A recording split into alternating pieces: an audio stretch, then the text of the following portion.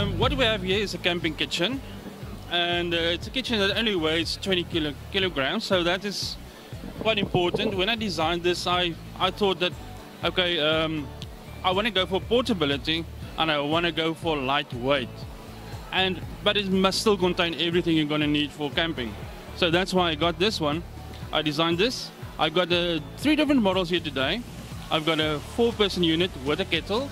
I've got a 4-person unit without a kettle, and I've got a 6-person unit on that side. Let's quickly go through it. You got your high pressure gas stove here. You can lift up so you can clean underneath it. You've got all the cooking utensils and cutlery you're gonna need, even including a pocket knife for the biltong.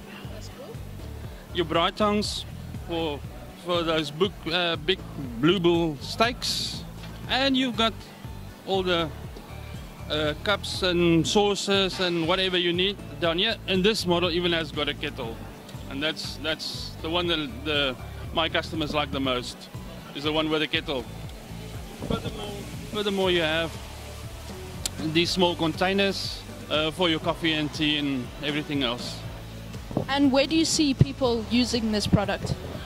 Mostly campers, and that includes camping, even if you go on just for the day trip on a picnic or so. So picnicking, overlanding even.